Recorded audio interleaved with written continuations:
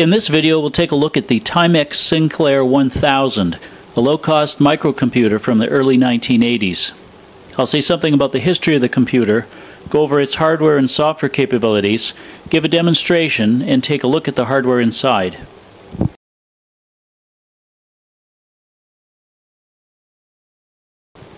Sir Clive Sinclair is an English entrepreneur and inventor known for consumer products related to radio, calculators, computers, pocket televisions, and electric cars.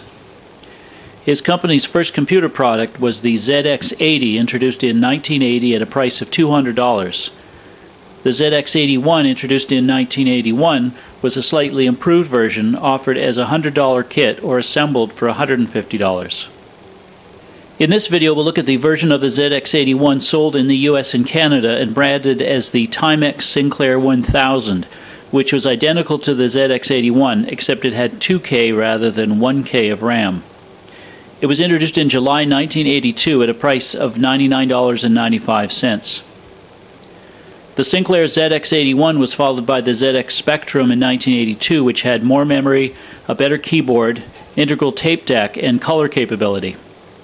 It was followed by the Spectrum Plus, Spectrum 128, Plus 2, Plus 3, and other models, and eventually an IBM PC compatible before the company was acquired by Amstrad in 1986.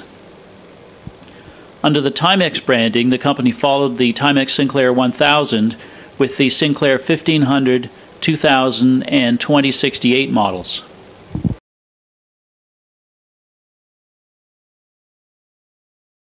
The Timex Sinclair 1000 is housed in a plastic case about 6.5 by 7 inches by 1.5 inches high with an integral 40-key membrane keyboard. It features a 3.25 MHz Z80 CPU with 2K of RAM and an 8K ROM. It's powered by the included external 9-volt DC wall wart type power supply.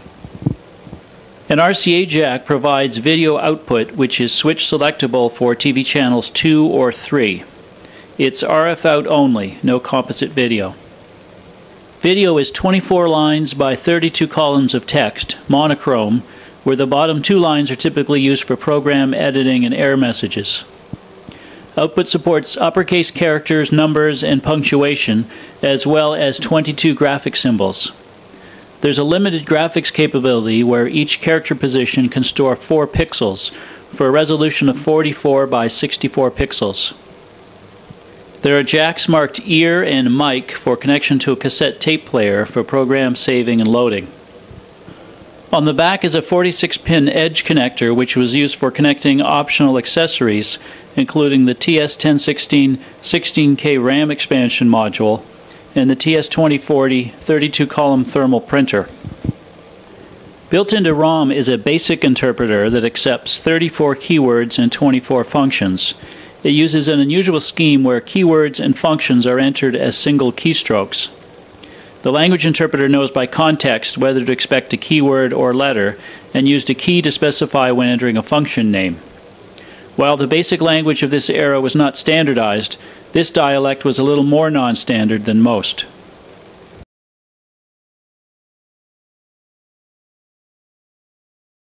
The system needs to be connected to a television set, typically using the supplied switch box, so you can select between the computer or antenna as the signal source.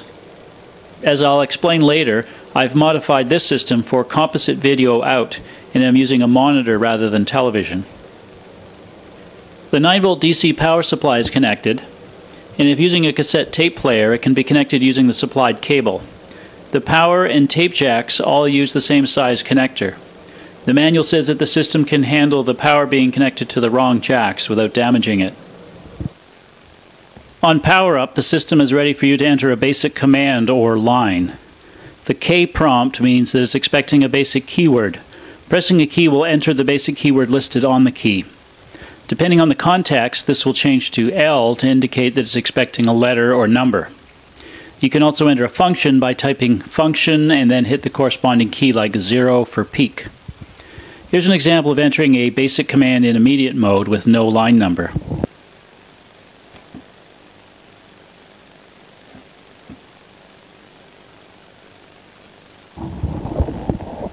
And now here's an example of entering a simple program.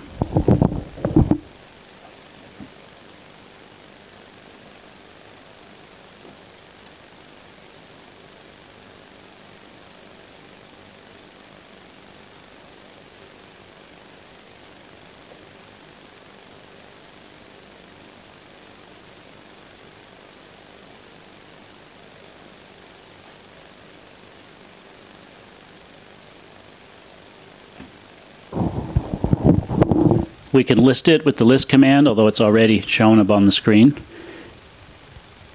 And we can type the R command to run it. Notice the blazing speed. Even for a 3.25 MHz Z80 CPU, this seems pretty slow.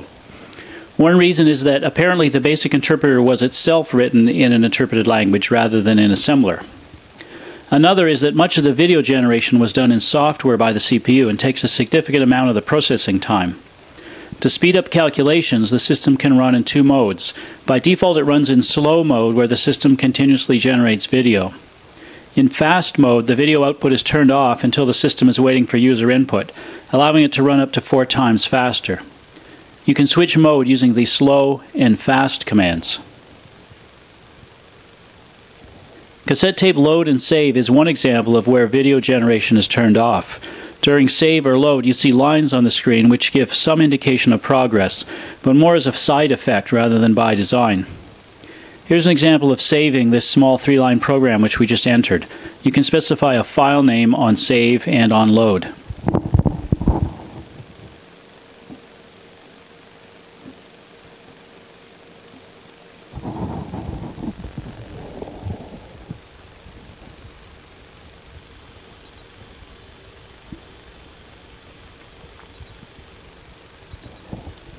The BASIC is reasonably full-featured with floating point math with 8 significant digits, a set of math and string manipulation functions. One strange omission is the lack of read, data, and restore statements. If you have a printer, you can send output to it. You can also call machine language code using the user function. Here's a simple example of the 44 by 64 pixel graphics supported by the plot and unplot commands.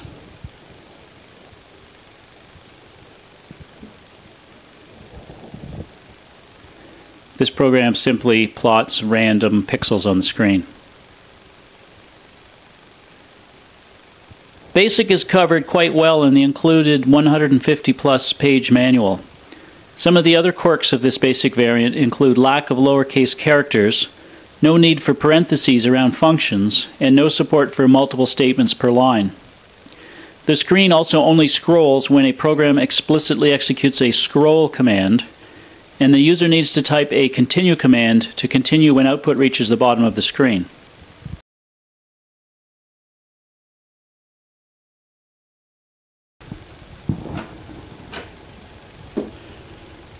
Looking inside the unit, you can see that all circuitry except the keyboard is contained on one double-sided printed circuit board.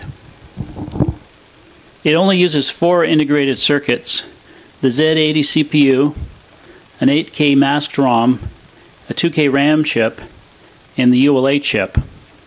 The ULA is a custom chip built by Ferranti which performs video generation, tape audio in and out, address decoding, and other glue logic functions. The board has different stuffing options to accept 1 or 2 RAM chips, and apparently could accept a 4K RAM chip if a larger socket was used. Power went through a 5-volt regulator IC. Note the large heatsink attached to it.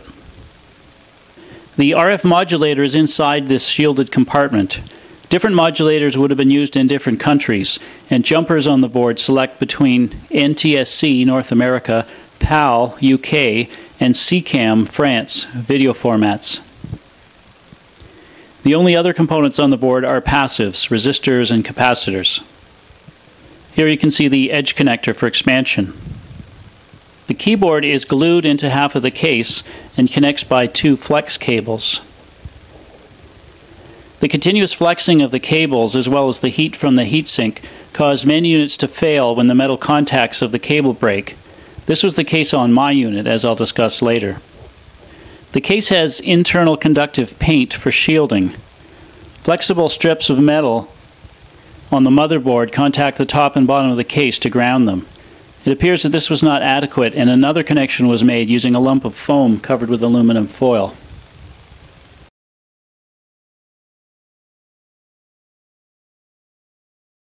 I purchased this unit on eBay in June 2015 from a Canadian seller. The unit was complete with the styrofoam from the original box and came with the power supply, audio cable, TV switch, manual, warranty card, and accessories brochure.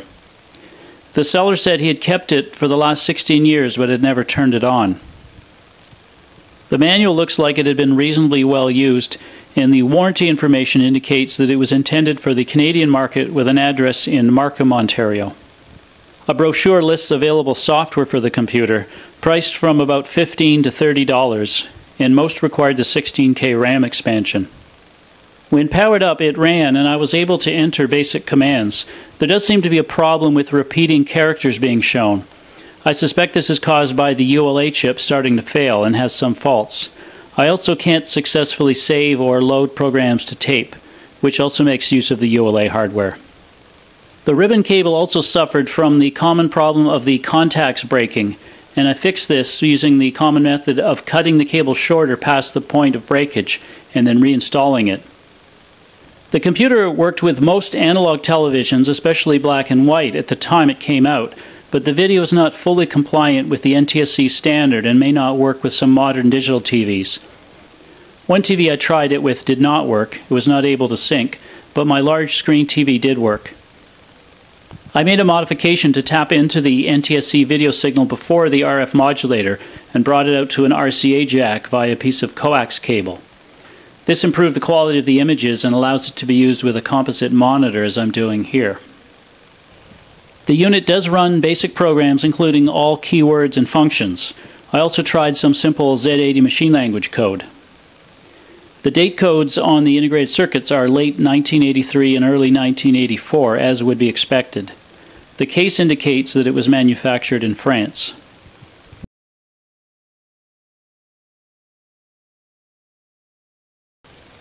There's a lot of information on the internet on this computer, including software, hardware information, including schematics, books, and even a disassembly of the ROM code. There are also a number of simulators that will run on a desktop computer. The main strengths of the computer at the time were its low cost and a pretty complete basic implementation. Its main weaknesses were the keyboard and limited amount of RAM. Only very small programs will fit in the 2K of RAM, and many users would have opted for the 16K RAM expander. I remember back in the day seeing pictures of the computer and thinking it looked quite attractive, but seeing one up close I was surprised at how small it was. The computer is historically significant in that it was the first real computer that was offered for under $100. The low price drove competitors such as Commodore to reduce their prices in order to be competitive. While it was awkward to use and program, it gave many people a taste of what computers and computer programming was about and inspired them to continue and make a career of it. I hope you enjoyed this look at a vintage computer. Be sure to check out my other videos on retro computing and vintage electronics.